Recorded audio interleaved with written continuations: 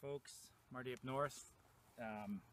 Just want to do a quick review on a product today, but before I start in that, I've had I've bought lots of things on the internet, and nowadays China's become a powerhouse and they're manufacturing a lot of things, and I've been experimenting buying things on the internet, and here's kind of my conclusion right now.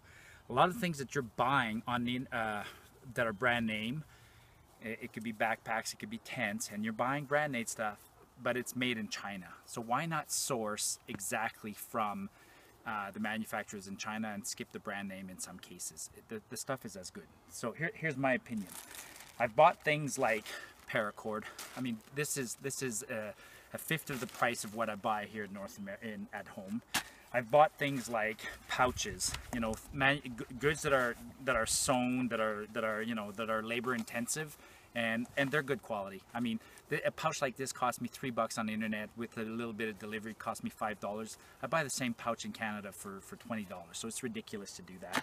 I bought things, I do a lot of shooting, so these are magazines. Sure, some people will claim that it's a knockoff, but the reality is, you know, the originals are designed here but made in China anyways, or in other places, so they're just as good. Other examples, things like carabiners. I bought carabiners online. I've bought pouches for magazines. I mean, everything is made somewhere else, so you know, this is just an example. So lately, a company called LighTake has sent me an email and asked me if I wanted to review something. So they gave me choices of a few items. So this is the item, it just got delivered, and I want to show what I'm reviewing today. So it's, I'm going to throw this on the ground. It's a backpack, and I haven't opened the bag yet. So let's go see.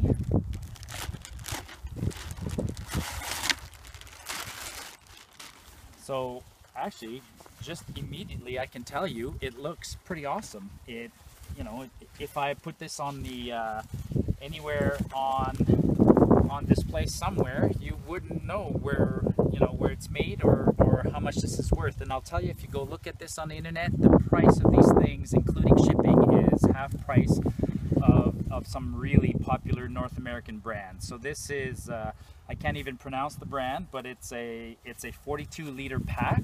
So I will give it an honest review. We're going to load it up in this weekend, and we're going to go do, I mean, for me, 42 liters is something that I would use, you know, as a day pack or as a snowmobiling pack. So we'll go do a day hike. We'll go hike up in the mountains here as a family tomorrow, and we'll load this up and give it an honest review and tell you what we think of this pack. But I can tell you from first impressions, it looks just fine.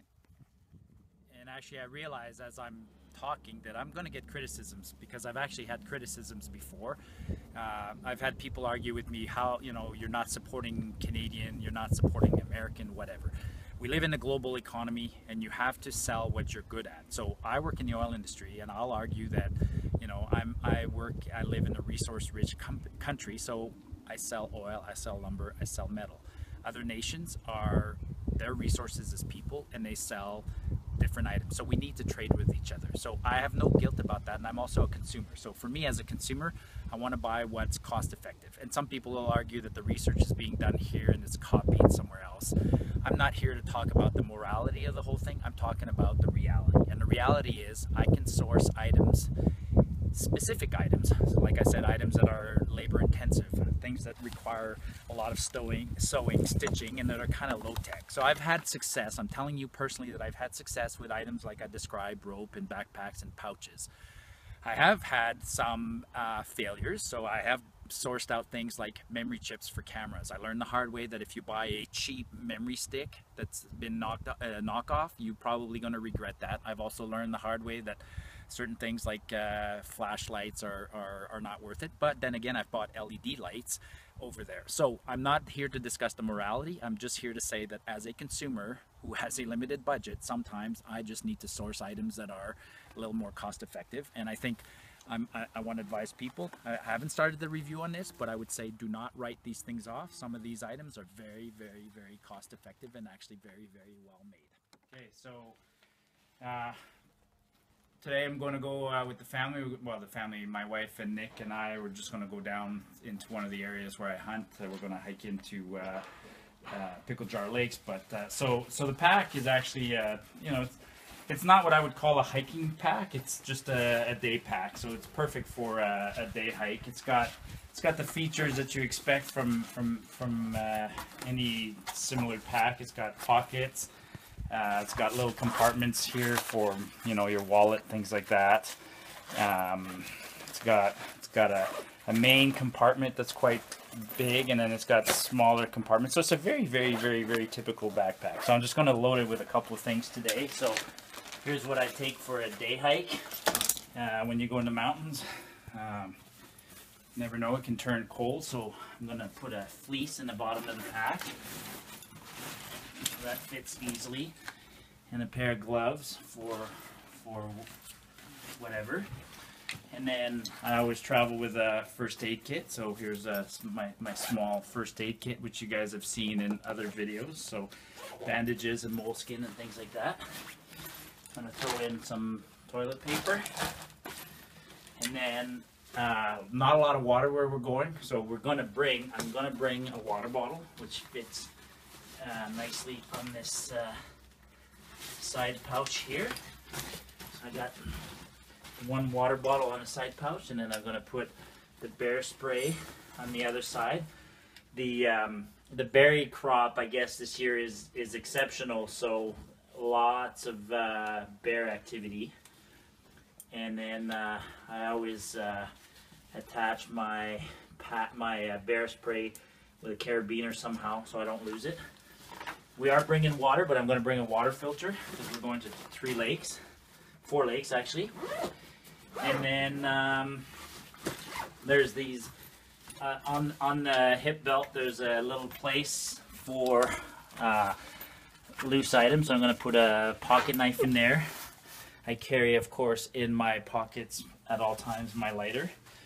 And then in the smaller front pocket, I call it the front, I'm going to put a couple of granola bars and some drink crystals and the map of the area that we're going into. So there you have it. So, and then I'll give it a little bit of adjustment. And then before I get on the trail, I'll figure out how to actually, as is, here, all done, comfortable, ready for a little afternoon hiking adventure. So got the new backpack on, and we'll go for a little hike, see how things work out. Holy cow, on top of the world, totally amazing. Just fine. We're all the way to the summit, so it's actually quite comfortable, and nothing's damaged on it. Actually, the stitching, everything you can see on it, it's all good quality. Like I said, it's factories that make this stuff are the same factories that make stuff for Mountain Hardware and North Face and companies like that. So it's good stuff. All right, so there you have it. So yesterday did a great hike. Actually, don't forget to watch that video. It's my wife, my son, and I. We went to the Black Rock, just northeast or northwest of Cochrane. Anyway, so I took this pack, and it worked out great. So I had no issues with the pack. It's actually, I just put a few more things in it just to show. It's actually a comfortable pack. It's very well made, and it has the features that you want in a pack. In fact, one of the things that often I don't like on some packs is the buckles. And these buckles, like if you pull on them, they don't loosen easily. So once I adjusted the buckles, they stayed in the way I wanted them, so they don't loosen easily. Same with the belt. Once I adjusted the belt, the buckles that come with it are quite good. It's comfortable. The shoulder straps are okay. The back is all good. It's got this handle when you want to hang it up afterwards, and then it's got a bigger handle for carrying. One of the things I like now, actually, this bag, I'll either give it to one of my sons. It's either going to become a school bag, or I might just keep it. I like to have multiples of everything. I got a hunting bag, I have a backpacking bag, I have a snowmobiling bag, and now I will have a little day pack, because right now every time I go on day hikes I was always taking out stuff from the other bag. So and I'll just go through the features again. So the pack, it has a small, or it has a bottom compartment. Actually, for the bottom compartment, I put a sleeping bag in there right now. In fact, you could do, a lot of the minimalists that I talk, or that make comments on my video, you could actually go on an overnight hike with a bag like this. Just an overnight, you bring your tent in there, or your sleeping bag, and maybe a hammock. So if you're not bringing a lot, this will hold quite a bit of volume.